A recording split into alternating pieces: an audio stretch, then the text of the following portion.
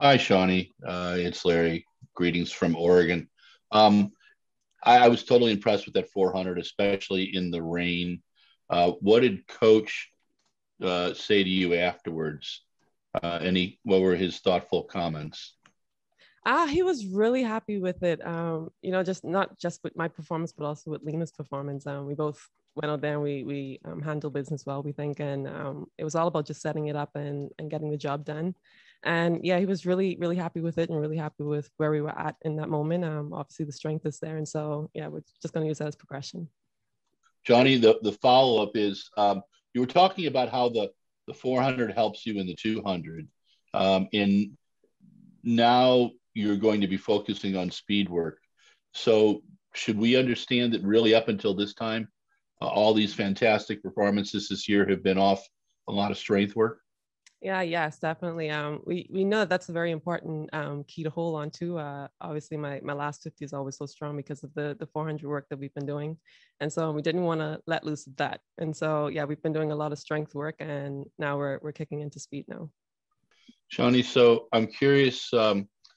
You've raced well at the 200 this winter, 400, and obviously great runs at both the 200 and 400 with world leaders. What's your perfect race distance? Is it 250 meters? Is it 300 meters? Is it 200 meters? Where do you think? What's your perfect one? That's a hard one. I would say it would be between the 250 or the 300. In training, my favorite runs are the 250, so I think I'll go with the 250 at this point. Okay. Thank you very much. I always like to ask you this one. Um, so, end of the season, or do we have to wait for a few years to see you do a multi event? I'm actually going to ask coach to do one next season. So we Cool. just want to make sure that we get past the Olympics first, and then next Sure. season, definitely looking at it. Now, have you done all the events in the HEP? I I've done just about everything growing up. The only one I Mhm. haven't done was javelin, and I think that's going to be my downfall. But I will have fun with it regardless. Cool. That's really awesome. Thank you very much. So, Shawnee, I'm going to make you the producer of a major TV network for a day.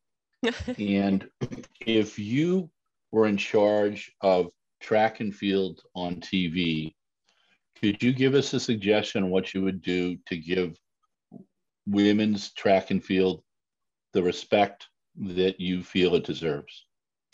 Um, I feel like there's so much different steps that can be made to put women more in the map, especially in track. It's always been more of a male generated sport where the focus has always been on the males. But I think it's just about sharing the stories of the females and letting our presence be seen and letting us be heard as well. And just putting a stamp on us for now and just letting us show what we can do as well.